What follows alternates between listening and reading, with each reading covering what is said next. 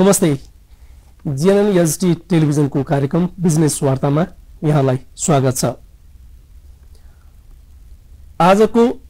हाम्रो अतिथि हुनुहुन्छ मोहन ओझा। मोहन ओझा नेपालको मानव संसाधन व्यवस्थापनको क्षेत्रमा स्थापित नाम हो। उहाँ growthseller.com को प्रबन्ध निर्देशक, federation of outsourcing and staffing institutions नेपालको अध्यक्ष र म्यानेजमेन्ट एसोसिएसन अफ नेपालको महासचिव पनि हुनुहुन्छ। मोहनजी, यहाँलाई स्वागत छ। हस्, धन्यवाद। यहाँ मानव संसाधन क्षेत्रमा हुनुहुन्छ हैन? मानव संसाधन क्षेत्रमा यहाँको रुचि चाहिँ कहिलेबाट सुरु भयो? अब यसको बडा लामो हिस्ट्री छ। सो मैले नेपालको निजी क्षेत्रसँग पछिल्लो 35-36 वर्षदेखि कन्टिन्यू सहकार्य गर्दै आइरहेको छु। र हामी जुन बेला करियर सुरु गर्दै थियौं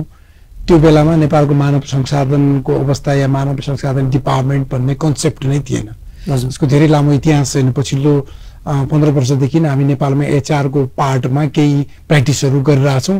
र हाम्रो एचआर को पार्ट धेरै इनिशियल फेजमा छ र अहिले हामीले धेरै गर्न र सिक्न बाँकी नै छ।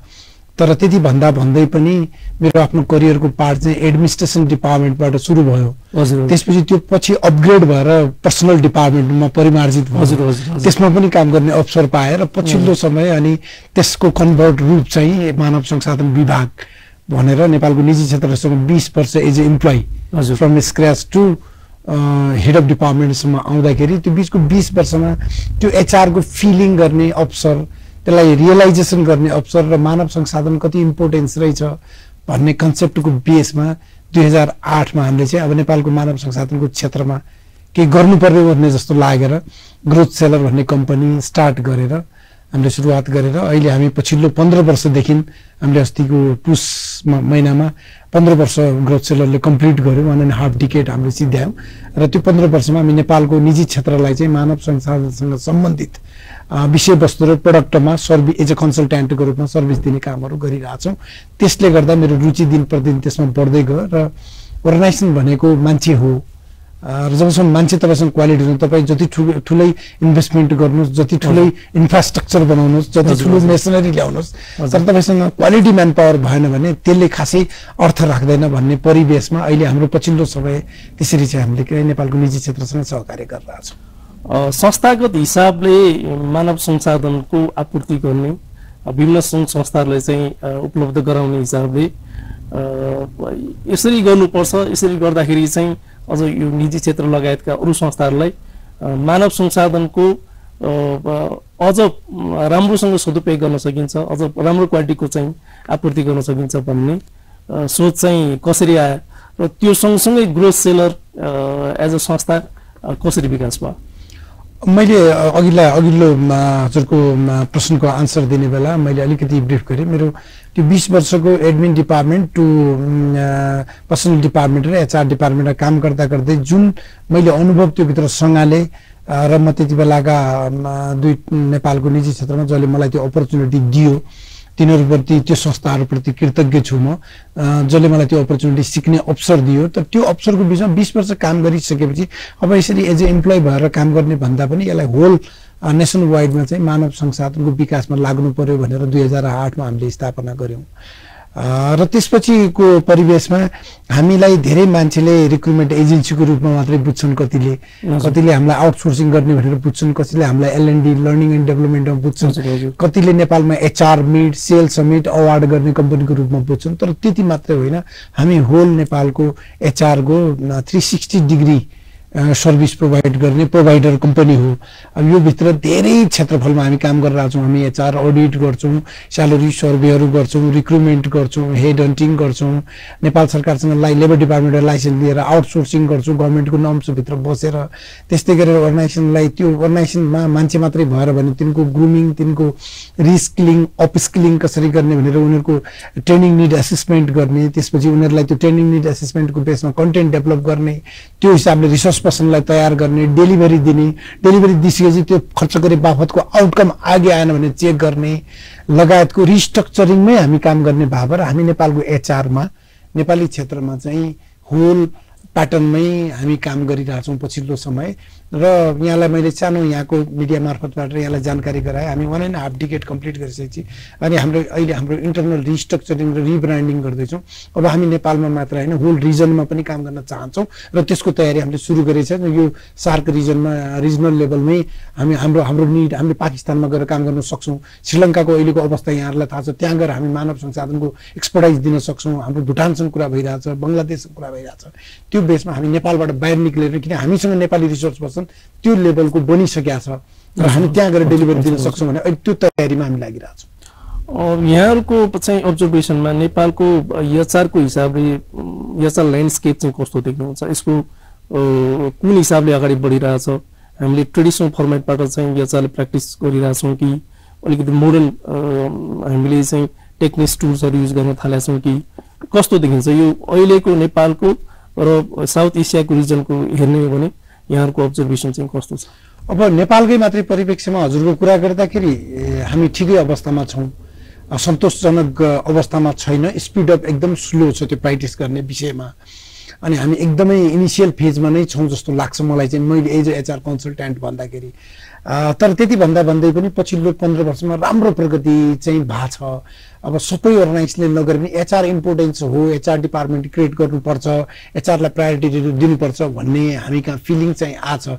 तर अब हजुरले भने जस्तो साउथ एसियन रिजनमा जुन किसिमको चाहिँ यहीँनिर नजिकैको हाम्रो इन्डियाकै कुरा गर्ने हो भने म हरेक वर्ष त्यहाँ कन्फरेन्समा भाग लिन जान्छु होइन। अब त्यहाँको त्यो प्याटर्न र हामी त धेरै तल छौँ त्यो हिसाबले।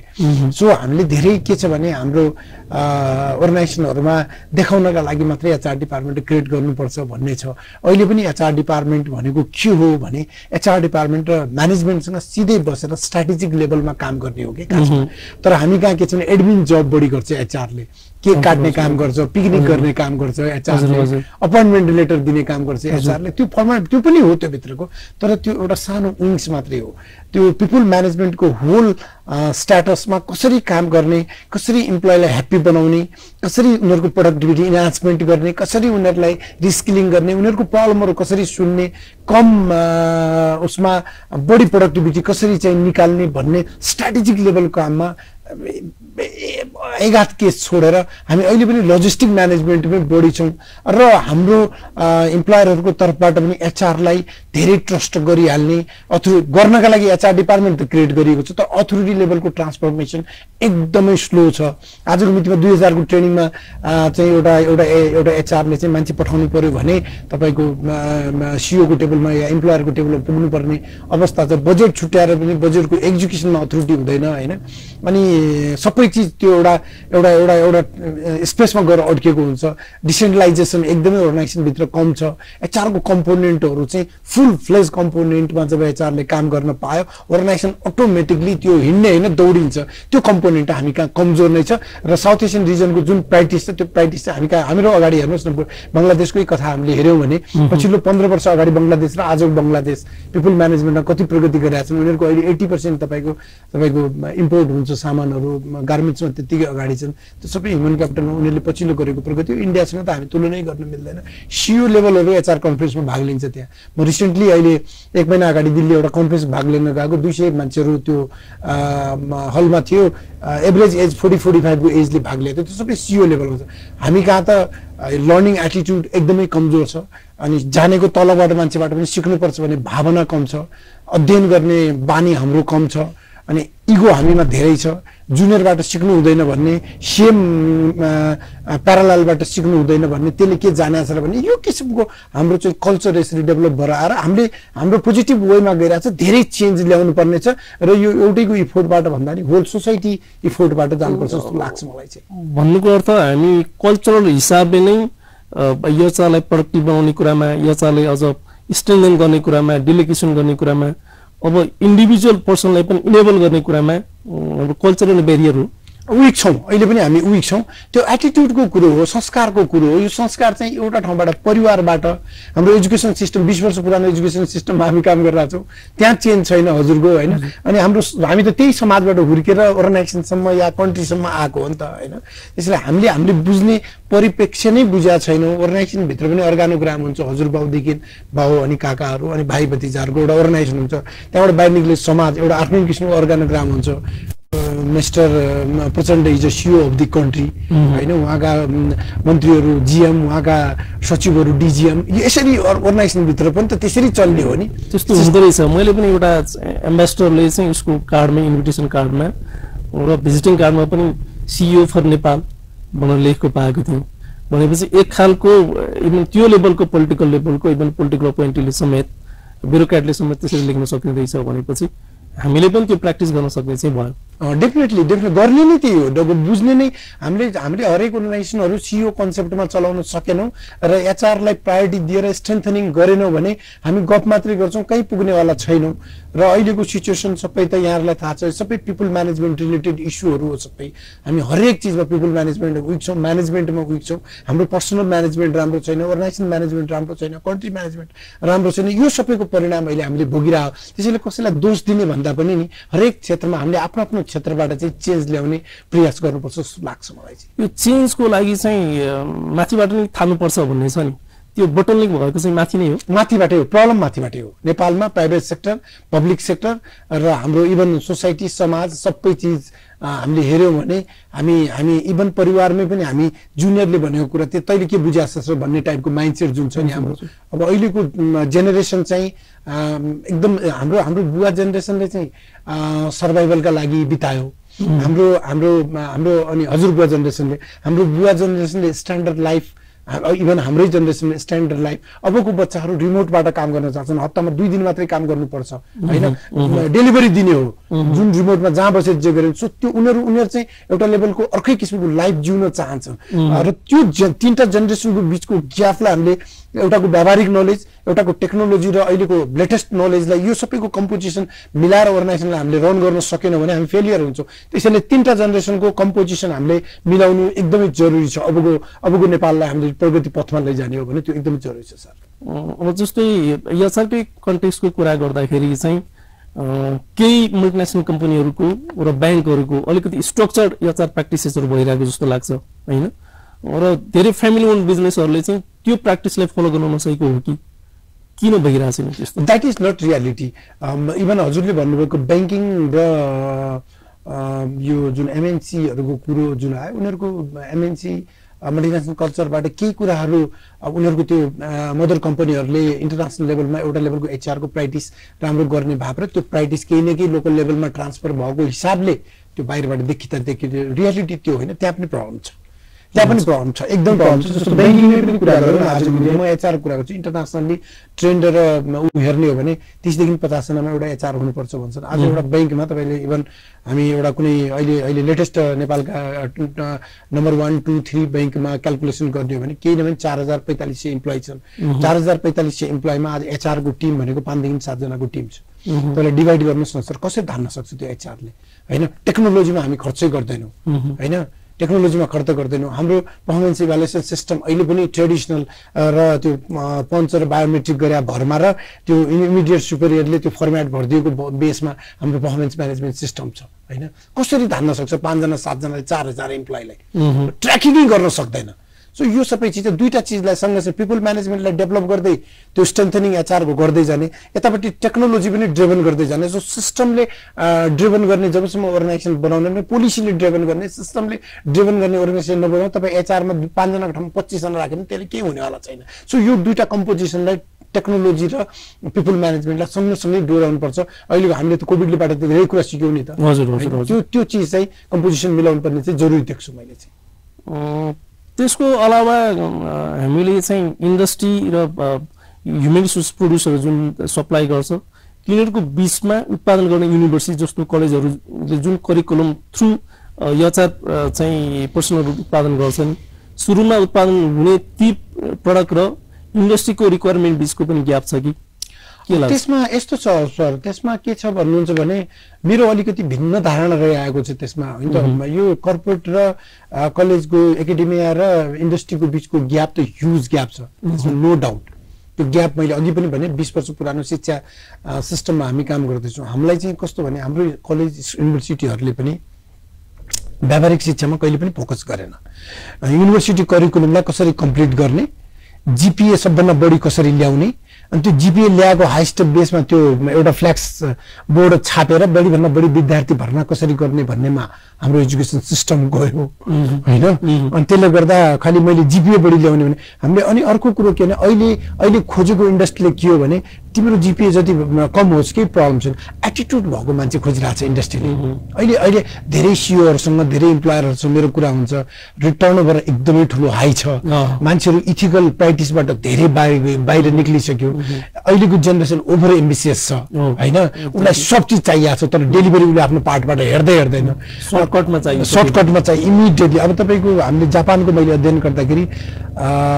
इभन एचआर डिपार्टमेन्टमै कुरा गर्दाखेरि उनीहरुले एमबीए गरेर म्यानेजमेन्ट ट्रेनिङको रूपमा एचआर मा जोइन गरिसकेपछि 2 वर्ष एचआर मा काम गरेर अनि उलाई फ्लोरमा पठाउँछ 2 वर्ष प्रोडक्सनमा 2 वर्ष सेल्समा 2 वर्ष मार्केटिङमा 2 वर्ष कहाँ पठाएर अनि ब्याक टु एचआर ल्याएर अनि 20 वर्षमा 18 वर्षमा 15 वर्षमा गएर बल्ल म्यानेजर एचआर हुन्छ के हामी का त जोइन गरेको 3 वर्षभित्र म्यानेजर चाहिन्छ त्यो म्यानेजरको अर्थ के हो त्यसको रोल के हो त्यतातिर हाम्रो फोकसै छैन अफिसर भएको 2 वर्षमा हामीलाई म्यानेजर चाहियो अनि त्यो अर्गनाइजेसनले पनि के गर्छ फेरि यतापट्टिको यो इम्प्लोयरको पार्ट भयो इम्प्लोयरको पार्ट पनि के छ भने म आज अफिसर लेभलमा छु मलाई 5 वर्षपछि म्यानेजर बनाउँछु भने म जोइन गर्दाखेरि मेरो सक्सेसन प्लान बनाइदिनु पर्यो नि सक्सेसन प्लान बनाइदिनु पर्यो सक्सेसन प्लान बनाउँदाखेरि अनि मलाई 5 वर्षपछि म्यानेजर बनाउँछ भने त्यो 5 वर्षको बिचमा त मलाई म्यानेजरियल क्वालिटी डेभलप गर्नु पर्यो नि त्यता अर्गनाइजेसनको ध्यानै छैन त्यता अनि यतापट्टि युनिभर्सिटीले पनि मेरो करिकुलम त मैले कम्प्लिट गर्नै पर्छ युनिभर्सिटी दैट इज मस्ट गर्नै पर्यो तर ह्याभिङ सेड दैट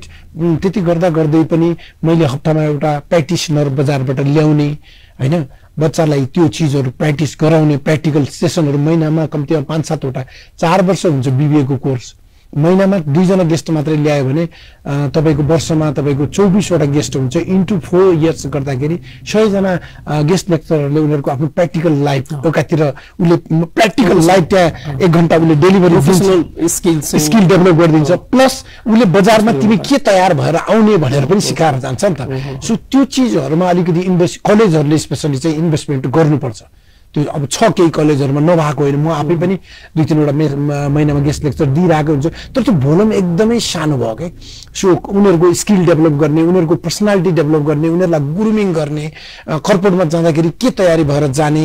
र मोरओभर स्किलमा चाहिँ हामीले फोकस गर्नुपर्छ स्टुडेन्टहरुलाई जस्तो लाग्छ मलाई यो समस्यालाई एड्रेस गर्नको लागि चाहिँ स्टेक होल्डरले चाहिँ के गर्नु पर्यो 3 वटा कम्पोनेन्ट हो सर यसमा एउटा कम्पोनेन्ट नेपाल सरकार हो शिक्षा नीतिमै परिवर्तन गर्नु पर्यो अब यो घोकन्ते विद्या भन्दा पनि त्यो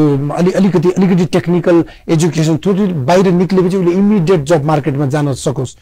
र अर्को कुरो गभर्नमेन्टले के गर्ने पोलिसी लेभल मलाई आजको 5 वर्षमा नेपालमा यति हाइड्रो पावर उत्पादन गर्नु छ भने चाहिँ मलाई कति सिभिल इन्जिनियर चाहिने हुन् मलाई कति मेकानिकल इन्जिनियर चाहिने त्यसको त प्लानिङ हुनु पर्यो नि त गभर्नमेन्टसँग अनि युनिभर्सिटीहरुसँग त्यही किसिमको गभर्नमेन्टले सहकार्य गरेर प्राइभेट सेक्टरले सहकार्य गरेर गर्नु पर्यो अनि यो नेपालको निजी क्षेत्रसँग सम्बन्धित संस्थाहरु एफएनसीसी सिएनआई च्याम्बर इनले स्टक होल्डरले इनहरुको बिजनेस प्लान के हो त कतिवटा उद्योग इनहरुले अबको 5 वर्षमा खोल्दैछन् या 10 वर्षमा खोल्दैछन् इनहरुलाई कस्तो खालको म्यान पावर चाहिन्छ त्यो बेसमा इनहरुले युनिभर्सिटीसँग टाइ अप गर्नु पर्यो र अर्गनाइजेसनका इम्प्लोयरहरुले पनि अनि मलाई कस्तो मान्छे चाहिन्छ भन्ने कुरा एकातिर भयो भने एचआर डिपार्टमेन्टले चाहिँ अनि कोर स्ट्र्याटेजिक लेभलमा ओनरहरुसँग इम्प्लोयरहरुसँग बसेर हाम्रो के हो त प्लानिङ हाम्रो भिजन मिसन स्टेटमेन्ट के हो हामीलाई कस्तो म्यान पावर चाहिने हामीले युनिभर्सिटीबाट लिइसकेपछि हामीले त्यसमा कति इन्भेस्टमेन्ट गर्नु पर्यो एलएनडी मा लर्निङ एन्ड डेभलपमेन्ट कसरी मान्छे तयार गर्ने हामी के कल्चर छ सर सरी टु से मैले आज तपाईहरुको फोरमबाट बोल्नै पर्छ कति सीओहरुले मलाई के भन्छ भने के तयार गर्ने भनेको मैले यत्रो मेहनत गरेर ट्रेनिङ दिन्छु यत्रो पैसा खर्च गर्छु अर्को इन्डस्ट्रीले सेम कम्पिटिटरले लिएर जान्छ भन्छ के मतलब मानसिकताको कुरा गरेको ए बाबा तिमीले तयार गरेको अर्को तिम्रो कम्पिटिटर लान्छ भने तिम्रो कम्पिटिटरले पनि तयार गरोस् तिमी ल्याएर आउ न आखिर यही इन्डस्ट्रीलाई इकोसिस्टममै बस्ने हो नि त त्यो चाहिँ एकदमै टाइम एन्ड अगेन उठेको विषय हो मैले किन तयार गर्ने भन्ने क्वेशन गर्छन् अरे तिमीले तयार गरेनौ अर्कोले तयार गर्ने अर्कोले तयार चाहिँ कसले गर्ने त सबै राज्यकै दायित्व मात्र त होइन नि त हाम्रो पनि त दायित्व छ सबै राज्यलाई मात्र दोष दिने ठीक छ त्यहाँ विभिन्न इस्युहरु छन् त्यसमा अहिले हामी नजाउँ हैन उनीहरुका कमजोरीहरु छन् तर हामीले औँला उठाउने भन्दा नि हामीले हाम्रो पार्टबाट पनि हेर्नुपर्छ जस्तो लाग्छ भनेपछि अब जुन कलेजहरुमा जब फेयर हुन्छ प्लेसमेन्टको प्रोजेक्टहरु रन हुन्छ त्यो त्यति धेरै एनालाइसिस स्टडिज नगरिकन गरेको जस्तो देखियो नि। रिसर्च बेस त जिरो छ नि नेपालको। तपाईँ कुन चाहिँ सेक्टरको रिसर्च आजको मितिमा डाटा खोज्नुहोस् न, तपाईँको मिडियाबाट डाटा खोज्नु, तपाईँ एफएनसीसीआई नेपालको निजी क्षेत्रसँग डाटा छ कि कति मान्छेलाई रोजगार दियौँ, यो कोभिड पछि कति मान्छेले रोजगारी गुमाए, कति कम्पनीले मान्छे निकाले। अहिले भर्खरको यो लास्ट 1 वर्षको म कुरा गर्दैछु, हाम्रो यो फाइनेन्सियल क्राइसिस, यो ब्याङ्किङ क्राइसिस आएको जुन लास्ट अघिल्लो असोजबाट गर्दाखेरि जुन 12-13 महिनामा हामी छौँ, यो बिचमा ठुलो सङ्ख्यामा डिडक्ट गरेको छ। तपाईँको अटोमोबाइल सेक्टरको मान्छे चाहिँ लेअफमा राखेको छ, तपाईँको बिचमा तपाईँको त्यसपछि गएर तपाईँको सोरुमहरू बन्द भएको छन् होइन। हाम्रो टार्गेटै इम्प्लोइ हुन्छ के कस्ट डिडक्सनमा, हाम्रो टार्गेटै इम्प्लोइ हुन्छ, पर त्यहाँ अरू कस्ट डिडक्सन गर्ने स्कोपहरू हेर्दैनौँ हामीले। त्यसको रिसर्च बेसमा काम गर्दा तपाईँ डाटा खोज्नु भने नेपालमा कुनै पनि डाटा पाउँदैन। विदेशीहरूसँग हाम्रो डाटा हुन्छ, हामीसँग डाटै हुँदैन। यसमा अब तपाईँ जस्तो human resource सेक्टरको representative organisation drive गरेको मान्छेले त्यसमा त केही न केही पहल गर्नु पर्ला। डेफिनेटली हामी विभिन्न फोरमहरूमा छौँ। यो जुन ग्रोथ सेलरको बारेमा यहाँले कुरा गर्दै हुन्छ, त्यो त मैले अब एउटा लेभलको 20 वर्षको एक्सपिरियन्स पछि नेपालको एचआरको क्षेत्रमा काम गर्नु पर्यो भनेर स्टार्ट गरेको, र पक्कै पनि भोलिन्टियर संस्थामा काम गर्दाखेरि मलाई त कहीँ त सर्भाइभल हुने मोड त चाहियो नि त, त्यो भनेको ग्रोथ सेलर हो। त्यहाँ म भएर न म यति धेरै फोरमहरूमा छु नि त। बटम लाइन हामी रोटरीमा काम गर्छौँ, पहिलो परिवार, दोस्रो आफ्नो बिजनेस, अनि तेस्रो बल्ल भन्छ। त्यो चिजहरूमा काम गर्नका लागि हामीले व्यापक एडभोकेसी गरेका छौँ। तपाईँ सामाजिक सुरक्षा कोष आउँदाखेरि नेपालको निजी क्षेत्रले कत्रो, निजी क्षेत्रका स्पेसली इम्प्लोयरले कत्रो ठुलो विरोध भएको थियो नि त। हामीले त्यो एक एक गरेर एचआर सोसाइटी थ्रु, विभिन्न च्यानलहरू थ्रु यति धेरै मतलब हाम्रो यो सोसल सेक्युरिटीको हाम्रो इडी कपिल ग्यावालीजीलाई मैले देशभरि एचआर सोसाइटीको प्रेसिडेन्टको हैसियतले उहाँलाई देशभरि लगे, इम्प्लोयरका कुरा सुन्न लगाए, विभिन्न इन्डस्ट्री बेसमा लगे, विभिन्न वर्कसप सेमिनारहरू गरेर त्यो ल्याएर एक एक गर्दै एड्रेस गर्दा गर्दा गर्दा मन्त्री सचिव स्तरमा, मन्त्री स्तरमा र क्याबिनेट स्तरमा त्यो सबै अमेन्डमेन्ट हुँदा 80% इम्प्लोयको कुराहरू एड्रेस गरे नि त आजको दिनमा आएर। सो त्यो गरौँ। यो हजुरको लेबर एक्ट आउँदाखेरि व्यापक विरोध भएको थियो, त्यसमा एक एक गरेर एड्रेस हुँदै गयो, र यो इम्प्लोयरहरूलाई झकझकाउने काम विभिन्न च्यानल थ्रु झकझकाउने काम हामी गरिरहेछौँ। हाम्रो प्रयास हामीले बिचमा अहिले अब द एचआरएम भन्ने म्यागजिन निकालेका छौँ, त्यो थ्रु पनि हामीले त्यो खास गर्न खोजेको, त्यो हिट गर्नै खोजेको हो कि। यो विभिन्न च्यानलहरूबाट हामीले एउटा लेभल काम गरेका, तर हाम्रो पनि लिमिटेसन छ। यसमा सबै प्रकारका स्टेक होल्डरको एउटा कमिटी बनाएर यसलाई एउटा च्यानल वाइजबाट प्रोसेसबाट गर्न पायो भने अझ मोर बेटर हुन्थ्यो कि भन्ने हाम्रो धारणा चाहिँ त्यो हो। कार्यक्रमको सिलसिला जारी रहनेछ। अब पनि ब्रेकको पालो।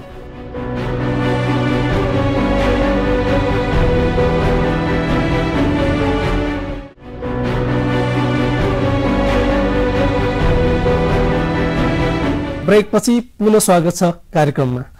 अब right human resource is an asset भनिन्छ। Human resource is not an asset, right human resource is an asset भनिन्छ। नेपालको कन्टेक्स्टमा उद्योग व्यवसायले मानव संसाधनको व्यवस्थापन गर्दाखेरि चाहिँ यो पक्षलाई कसरी हेरेर काम गरिरहेको छ?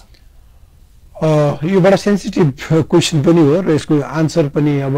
म धेरै ठाउँमा विवादमा पनि आज बोल्दाखेरि, तर राइट कुरा भनेर बोल्नु पनि पर्छ जस्तो लाग्छ। हामी कहाँ 2टा च्याप्टरमा काम हुन्छ सर। हामी कहाँ 100%मा 80% इम्प्लोइले जागिरी खान्छ, काम गर्दैन। It's very sensitive matter. र जबसम्म इम्प्लोइमा मेरो जति दिन तपाईँ त्यो अर्गनाइजेसनमा काम गर्नुहुन्छ, इमान्दारीपूर्वक काम गर्नुहोस्, इमान्दारीपूर्वक बस्नुहोस्, इमान्दारीपूर्वक डेलिभरी दिनुहोस्, जानेर तपाईँको चित्त बुझ्दैन, यु क्यान क्विट द जब। तर इमान्दारिता गुमाएर तपाईँ त्यो अर्गनाइजेसनमा नबस्नुहोस् भन्ने म एज अ एचआरको पछिल्लो 35 वर्षको मेरो निजी नेपालको पब्लिक प्राइभेट सेक्टरसँगको नलेजले, र म आफै पनि 2टा बिग ग्रुपमा 20 वर्ष बिताएर आएको मान्छे, त्यो हिसाबले हामी कहाँ 80% मान्छेहरूमा जागिरी खाने मेन्टालिटी छ, काम गर्ने मेन्टालिटी भन्दा त्यो बडा दुःखदायी विषय हो। र ओनरसिप जबसम्म इम्प्लोइमा आउँदैन, यो मेरो अर्गनाइजेसन गरेर मैले यसका लागि काम गर्नुपर्छ भन्ने फिलिङ जब आउँदैन, त्यो एकाउन्टेबिलिटी हुँदैन, त्यसले कहीँ पनि रिजल्ट ल्याउँदैन। एकातिर इम्प्लोयको पार्टमा प्रब्लम देख्छु म, र इम्प्लोयरको पार्टमा पनि मैले पैसा तिरेपछि जे पनि हुन्छ भन्ने किसिमको मानसिकता। यिनीहरू मेरा एसेट्स हुन्, मेरा कर्मचारी होइनन्, मेरा सम्पत्ति हुन्, यिनको प्रगति उन्नति भएर यिनले इफेक्टिभली काम गर्यो भने म रात दिन 2 गुणा 4 चौगुना प्रगति गर्न सक्छु भन्ने त्यसले त इन्स्टिट्युसन बाँच्ने हो इन्स्टिट्युसन बाँच्ने बित्तिकै अटोमेटिकली त्यसको ग्रोथ हुन्छ त्यो ग्रोथ भएपछि रोजगारी सिंगलको डबल डिजिटमा जान्छ त्यही हिसाबले ट्याक्स बढी तिर्छ बिजनेस बढ्छ राज्यलाई फाइदा हुन्छ सोसाइटीमा त्यो लेभलको इम्प्याक्ट पर्छ हेर्दाखेरि एउटा मान्छेले मेरो कन्ट्रिब्युसनले के हुन्छ भन्ने सोच्छ तर उसको एउटा सिंगल कन्ट्रिब्युसन धेरै ठुलो प्याराडाइम शिफ्ट गर्न सक्छ इट इन्डिभिजुअलको कन्ट्रिब्युसन हो नि त सोसाइटीमा त अर्गनाइजमा सो यो दुईटा चीज अर्को कुरो के भने इम्प्लोयमा गर्ने इन्भेस्टमेन्टमा खर्च सम्झिन्छ हाम्रो इम्प्लोयरहरूले यो खर्च होइन इन्भेस्टमेन्ट हो यसको रिजल्ट एक रातमा आउँदैन के एउटा ट्रेनिङ दिएर केही हुँदैन के त्यो ट्रेनिङ त क्यालेन्डर बनेर रिगरस हुनु पर्यो के रिगरस पनि हुनु पर्यो रिकरिङ पनि हुनु एक्ज्याक्टली त्यो चीजहरुमा हामी अझै पनि वीक छौं हैन वीक छौं र पछिल्लो समय यहाँलाई थाहा छ नेपाल राष्ट्र बैंकले अलिकति अगाडि यो कोभिड भन्दा अगाडि नेपाल राष्ट्र बैंक टोटल इम्प्लोइ बजेटको 3% बजेट चाहिँ ट्रेनिङ एन्ड डेभलपमेन्टमा खर्चै गर्नुपर्ने भनेर बनायो त्यसले गर्दा केही चेतना चाहिँ फैलियो नेपाली बजारमा तर एक्सनमा चाहिँ धेरै आज जस्तो यस्तो छ अब त्यही बजेटलाई कता कता म्यानिपुलेट गर्ने भन्ने कुरो अहिले पनि छ तर अब केही न केही त्यो देखाएर राष्ट्र बैंकमा रिपोर्ट त बुझाउनै पर्छ त्यो अलिकति छ तर केही नभए पनि सुरुवात चाहिँ भयो भन्ने कुरो हो मेरो चाहिँ त्यस्तै गरेर अरु प्राइभेट सेक्टर र यो इन्स्योरेन्स बडीहरु लगायत प्राइभेट सेक्टरले पनि इम्प्लोइमा सर्टेन इन्भेस्टमेन्ट गरेन भने हामीले कहाँबाट ल्याउने त मान्छे भन्नुस् न हैन यो कोभिडको बेलामा एउटा ठूलो इस्यु निक्लेको थियो हजुर त्यो ठूलो इस्युमा के भएको थियो भने हजुरको यो 5 लाख मान्छे 8 अरब रुपैयाँ जाँदो रहेछ ब्लू कलरमा मात्रै अहिले त हाम्रो नेपालको labour एक्टले blue colour white colour भन्न मिल्दैन we all are employee labour सक्यो हैन सीओ पनि लेबर तर त्यो जुन तराईको जति पनि इन्डस्ट्रियल बेल्ट छ मेचिटो महाकाली त्यो बेल्टमा 5 लाख इम्प्लोइ चाहिँ भारतबाट आएको छ र 8 अरब रुपैयाँको बजेट जान्छ त्यो बेलामा हामीले चाहिँ यो कोभिडको बेलामा इन्डियाबाट या मिडल इस्टबाट आउने दाजुभाइलाई यही रोकौं 25-30 हजार रुपैयाँ महिनाको यही कमाउन सक्छ भनेर भने त्यतिबेला कुरा पनि व्यापक रूपमा यो वेबिनारहरुमा उठेको थियो त्यो हिसाबले हामीले यही तिनीहरुलाई चाहिँ युटिलाइजेसन गर्न सक्यौं स्किल गराउन सक्यौं रिस्किल गराउन सक्यौं अपस्किलिङ गराउन सक्यौं भने त्यो एसेट्सलाई चाहिँ कसरी बचाउने भन्ने कुरो हो र हजुरलाई यो कुरा जोड्दै यहाँ ब्लू कलरको र लेबर क्लासको कुरो हैन सर अबको 10 वर्षपछि तपाईले जेनेरेसन यहाँ एउटा पुरा यस्तो भ्याकुम हुँदैछ अहिले चाहिँ तपाईको गभर्नमेन्टले पनि व्हाइट कलर तपाईको जबका लागि बाहिर मान्छे पठाउन थाल्यो र प्लस 2 र ब्याचलर गर्ने बित्तिकै यसै प्रसंगमा सोध्न खोजे जस्तो कलेजहरुमा पनि प्लस 2 गरिसकेपछि नै बाहिर जाने ट्रेन्ड एकदमै सुरु भइराछ त्यो चलिराछ हैन ब्याचलर्स गरिसकेपछि जानै नै पर्छ भन्ने खालको इभन अभिभावक देखि लिएर रोल मोडलले समेत के हिसाबले कम्युनिकेट गर्दाखेरि ब्रेन ड्रेनको एकचोटी ब्रेन ड्रेनको त इस्यु छ हैन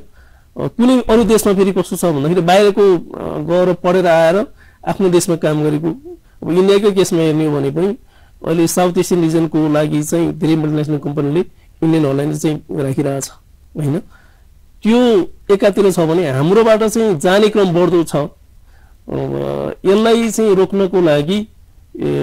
किन प्रयास भएन यसले गर्दाखेरि ओभरअल ह्युमन रिसोर्स सप्लाई र म्यानेजमेन्टमा चाहिँ के इम्प्याक्ट रहला यो अबको 10 देखि 15 वर्षमा यो बीचको जुन जेनेरेसन छ त्यो जेनेरेसन चाहिँ नेपालमा पुरै भ्याकुम हुँदैछ यो एकदमै ठुलो सेन्सिटिभ म्याटर छ र यो जुन किसिमले अहिले फ्लो बगिरहेछ मान्छेको बाहिर यो मिडल इस्ट जाने बाहेक पनि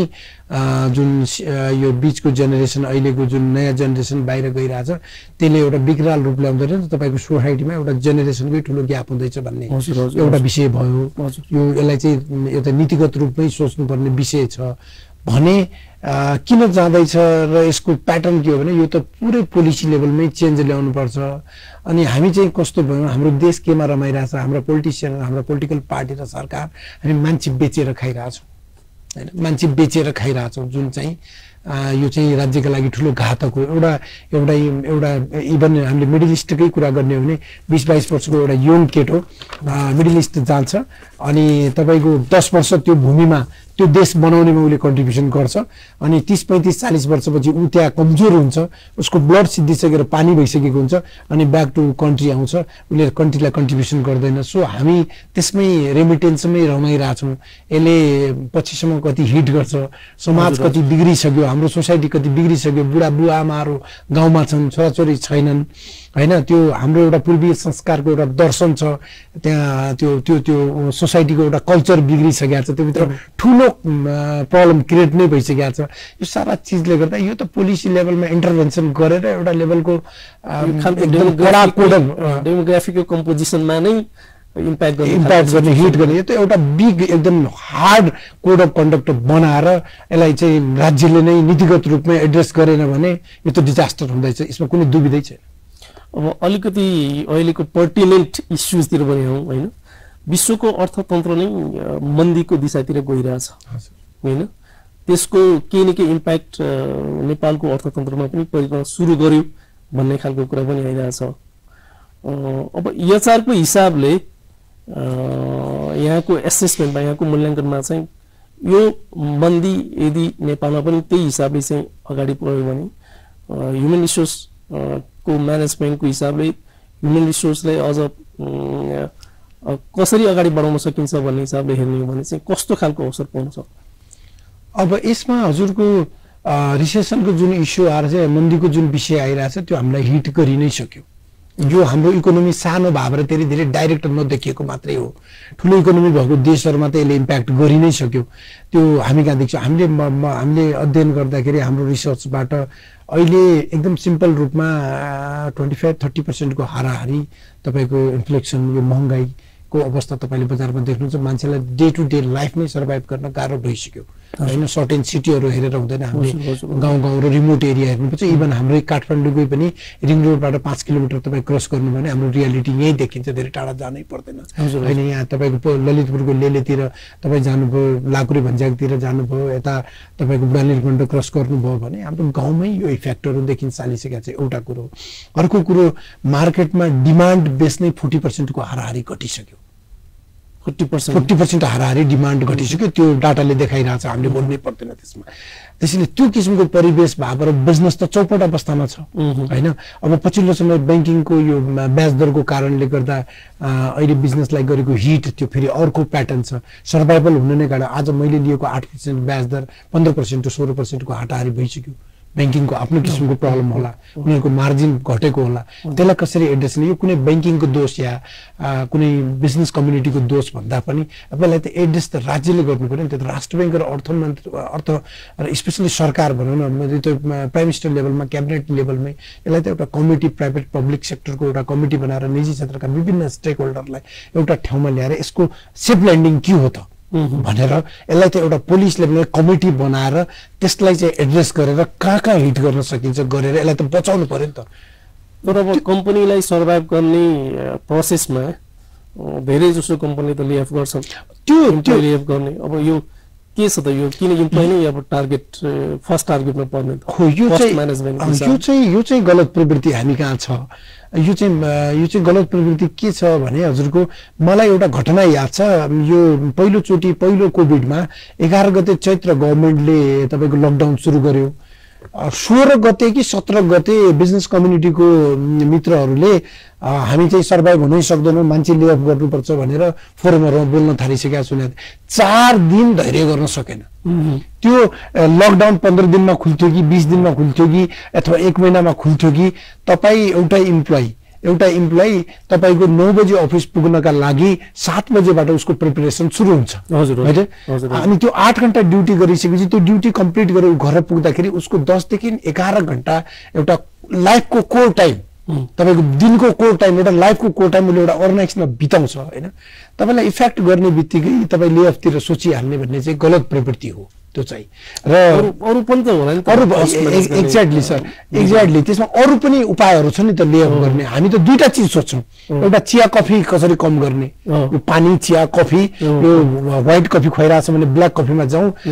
मिल्क टी खुवाइरा छ भने ब्ल्याक टीमा जाउँ एउटातिर त्यो एउटा तीनटा पार्ट देख्छ पानी चिया कफी अर्को पार्टले इम्प्लोइ कसरी कट डाउन गर्ने त्यसका अरु कम्पोनेन्टहरु छन् के टन्नै कम्पोनेन्टहरु हैन त्यो कम्पोनेन्टमा पनि ध्यान दिनु पर्यो जस्तो अरु कम्पोनेन्ट भन्नु जस्तो किन इम्प्लोइ मात्रै कम्पोनेन्टमा कट डाउनमा कस्ट कट डाउनमा किन इम्प्लोइ मात्रै त किन इम्प्लोयर नहुने त हैन तपाईले महिनाको एज ए इम्प्लोयरले 100 लिटर पेट्रोल फुकिरहेछ भने त्यसलाई 50 लिटरमा किन नझार्ने त हैन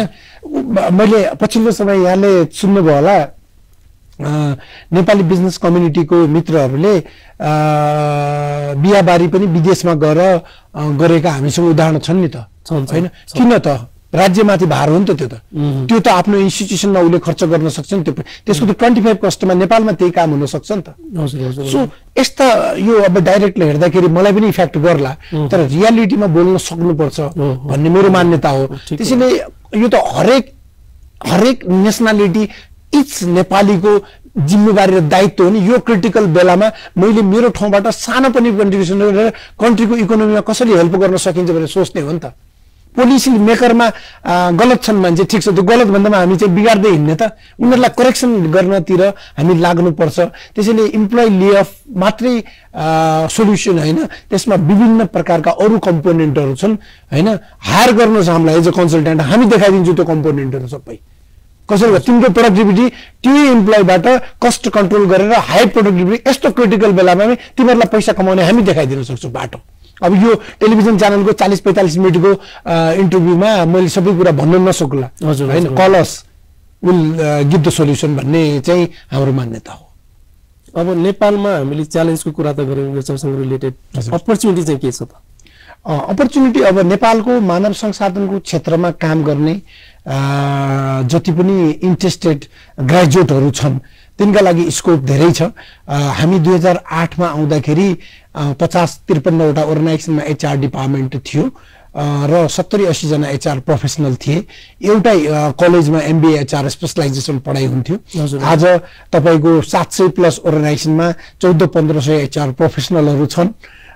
तपाईको 17 वटा कलेजमा एमबीए एचआर स्पेशलाइजेसन हुन थालिसक्यो एचआर को स्पेशलाइजेसन भित्र पनि स्पेशलाइजेसन हुन थालिसक्यो त्यो भित्र पनि कोले ट्रेनिङ एन्ड डेभलपमेन्ट को स्पेशलाइजेसन गर्ने कसले रिक्रुटमेन्ट को स्पेशलाइजेसन गर्ने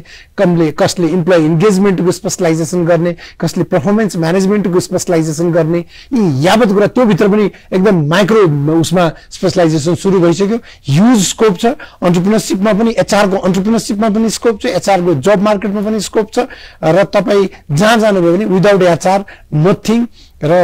देश बन्ने पनि मानव संसाधनबाटै हो भन्ने हिसाबले हामीले चाहिँ त्यो मेन्टालिटीमा सोच्यौ भने स्कोप चाहिँ टन्नै स्कोप देख्छु म चाहिँ एभिन्यूज राम्रो देख्छु अहिलेको वर्तमान परिप्रेक्ष्यमा जे भइराछ त्यो हिसाबले हेर्ने हो भने अब इम्प्लोइले लिने बाटो र इम्प्लोइले लिने बाटो अबको बाटो के हुन सक्ला त अब फरवर्ड के हुन सक्छ वे फरवर्ड चाहिँ मैले अघि पनि एउटा कुरा जोडेको थिएँ वे फरवर्ड भनेको इम्प्लोयर र इम्प्लोइको बेस्ट कम्पोजिसन जबसम्म मिल्दैन या मिल्नु पर्छ इम्प्लोयर र इम्प्लोइको कम्पोजिसन जबसम्म बेस्ट हुन्छ र इम्प्लोइलाई प्रायोरिटीमा राखेर त्यसमा पनि के भने कोही इम्प्लोइ प्रोडक्टिभिटी दिन सक्दैन उले आफूलाई डिजास्टर गर्छ उले राम्रो सोलुसन दिदैन उले टीआर को बेसमा काम गर्दैन यु क्यान फायर के त्यस्तो मान्छेलाई राख्नु हुँदैन प्रयास गर्ने होला एकचोटी दुईचोटी तीनचोटी सुधार्ने प्रयास गर्ने हो त्यो पक्कै पनि गर्नु पनि पर्छ तर त्यति गर्दा गर्दै पनि उसबाट प्रोडक्टिभ आएन उसबाट अलग हुने हो त्यो आफ्नो ठाउँमा ठिक छ तर हामीले कुनै यो तेस्रो ध्रुवबाट मान्छे ल्याउने हैन यही अर्गनाइजेसनहरुमा यही नेपाली अर्गनाइजेसनहरुमा यही नेपाली दाजुभाइलाई हायर गर्ने हो यिनीहरुको डेभलप गर्नु बाहेक हामीसँग विकल्प छैन भन्ने कुरा जबसम्म सोचिदैन र इम्प्लोइले पनि यिनै अर्गनाइजेसनमा हामीले काम गर्ने हो यिनीहरुकै प्रगति भयो भने हाम्रो प्रगति हुन्छ र जति हामीले राम्रो गर्न सक्यौ अर्गनाइजेसनको साइज बढ्दै जान्छ इम्प्लोइमेन्ट जनरेट हुँदै जान्छ र त्यसले होल सोसाइटीलाई इम्प्याक्ट गर्छ भन्ने कुरामा बोथ वे जबसम्म हामीसँग सोच पलाउँदैन एउटा कुरा त्यो अनि यो मानव संसाधन नेपालको मानव संसाधन विकासका लागि यो तपाईलाई सुन्नु भयो होला यो एउटा आयोग बनेको थियो 2063-64 को जनआन्दोलन पछि आयोगमा काशीनाथ दाहालको सहयोगकर्तामा एउटा आयोग बनेको थियो त्यो आयोगले 10-12 वटा मन्त्रालयलाई मिलाएर एउटा मानव संसाधन मन्त्रालय चाहिँ गठन गर्नुपर्छ which is very very important important भन्ने कुरा राखेको थियो। त्यो चाहिँ अब यहाँ त खालि त्यो मन्त्रालय भाग लाउनलाई र सबै पार्टीलाई मिलाउनलाई भएका मन्त्रालय पनि टुक्राइन्छ यहाँ होइन। त्यो गलत प्रवृत्ति हामी कहाँ छ। त्यो मानव संसाधन मन्त्रालय पनि हाम्रो देशमा छैन। छिमेकी मुलुकहरूमा हेर्नु भने सबै कन्ट्रीहरूमा मानव संसाधन मन्त्रालय छ र त्यो मन्त्रालय गठन गरेर त्यसमा चाहिँ प्राइभेट सेक्टरका सबै स्टेक होल्डरलाई एउटा कमिटी फर्मुलेसन गरेर र एउटा 10 वर्षे महाप्लान महायोजना बनाएर त्यो योजनामा असाइनमेन्ट गरेर टिआर बनाएर केपीआई केआरए सेट गरेर अनि हामी चाहिँ नेपाली हिँड्न सक्यौं भने यसरी नै गर्नुपर्छ जस्तो मलाई चाहिँ लाग्छ। हस् त मोहनजी, धन्यवाद यहाँको अमूल्य समयको लागि। धन्यवाद यहाँ र यहाँको टेलिभिजन च्यानललाई मलाई नेपालको मानव संसाधनको विषयमा केही बोल्ने अवसर दिनुभएकोमा म यहाँहरूप्रति कृतज्ञ छु। धन्यवाद। आजको अतिथि हुनुहुन्थ्यो मोहन ओझा। बिजनेस वार्ताको आजको श्रृङ्खला यति नै। GNN HD टेलिभिजन हेर्दै गर्नुहोला। शुभरात्रि।